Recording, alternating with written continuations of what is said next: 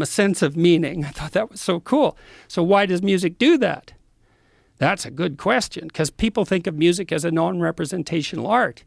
It doesn't represent anything. It's not like a drawing or a picture, or even dance where you can act something out. Really? Non-representational. I don't agree with that. Like, what do you mean by music being non-representational? Well, it's not a picture of anything. Right, but it represents the feeling of the person who puts out the lyrics. Yeah, the feeling of the person who composes the music. True, it's got emotional content. That's fair enough, because there's unhappy music and there's happy music, minor keys and major. And definitely, it plays on emotions, for sure. But it still, it doesn't represent anything like a picture represents it, let's say, or a sculpture. That's all I mean. Okay. Not that I didn't say it was without content. I see what you're saying, but you said representation. Yeah, but well, you could say it represents emotions, and fair enough, fair enough. Yeah. But I was thinking more like a picture of an actual thing. Okay, so let's think about what music is. First of all, it's a pattern. So non-patterned music is noise. It's a pattern. But then it isn't one pattern. It's multiple patterns layered on top of one another in a harmonious manner, and in a manner that indicates, in some sense, communication between all the patterned layers, because they have to go together. And so, what's the world? Well, the world's made of objects. It's like, no, it's not. It's made of patterns. So music is just like the world, because the world's made of patterns. And then music has layered patterns that are all moving together in a harmonious manner. And so what do you do when you hear that, especially if it's got a beat? Well, then you move your body, and you want to, right? The music calls to you to move your body. So now you're moving your body in sync with the patterned layers of the world. Well, that's meaning. And then there's more to it. So that's so cool. Music is an analog of the structure of existence itself.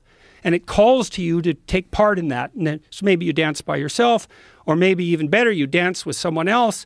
And so then you both bring your bodies into this patterned relationship with this multi-layer harmony together in a spontaneous way, indicating that you can both play and are therefore potentially trustworthy future mates.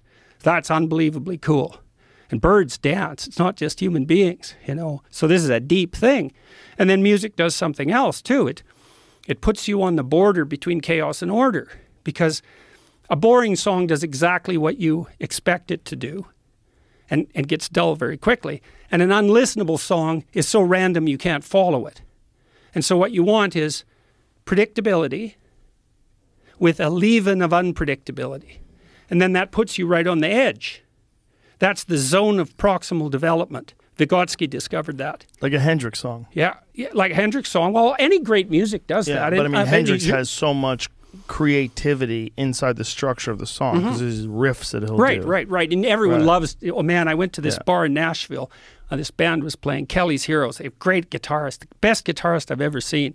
And they were playing old country music with a heavy blues rock twist. So they do this great version of Ghost Riders in the Sky. It's 15 minutes long. And this brilliant guitarist just goes way out on a limb. And everybody in the crowd, it was so fun to be there. They're just thrilled to death because they're watching this man doing the same thing that surfers do.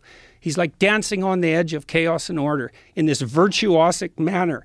And everyone is so taken by that it just lifts them out of the normality of their existence. You know, you see this joy just transfuse them. And that's because they got an intimation of genuine meaning.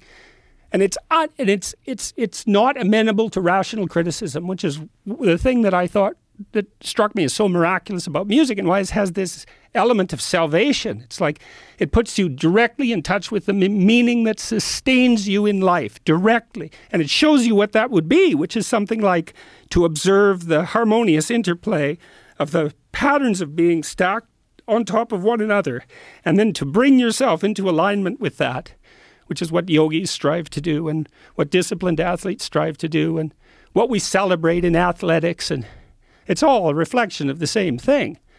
And that's real. It's real, that meaning.